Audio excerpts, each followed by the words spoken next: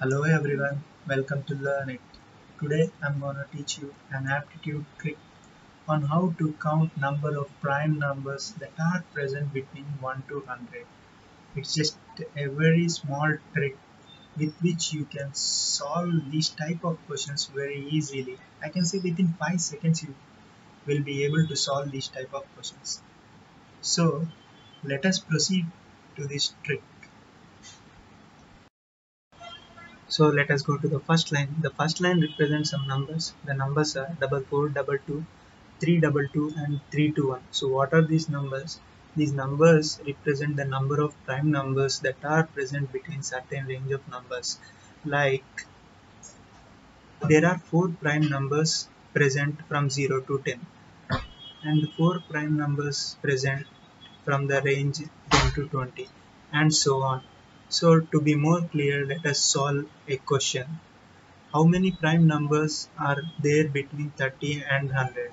So let us see how many prime numbers are present between 30 and 100.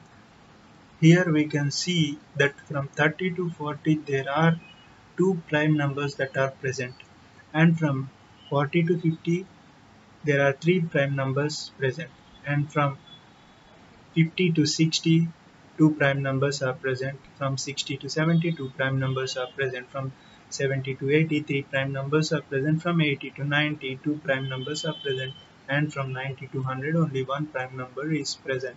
So after adding all these numbers we get the result as 15. To be more clear, let us see another question based on this trick. So how many prime numbers are present between 70 and 100? So let us check how many prime numbers that are present between 70 and 100. So the number of prime numbers present between 70 and 80 is 3. The number of prime numbers that are present between 80 and 90 is 2. And the number of prime numbers that are present between 90 and 100 is 1. So after adding all these numbers we get the answer as 6. So I hope that this trick is clear and you understood this trick. Thank you for watching the video.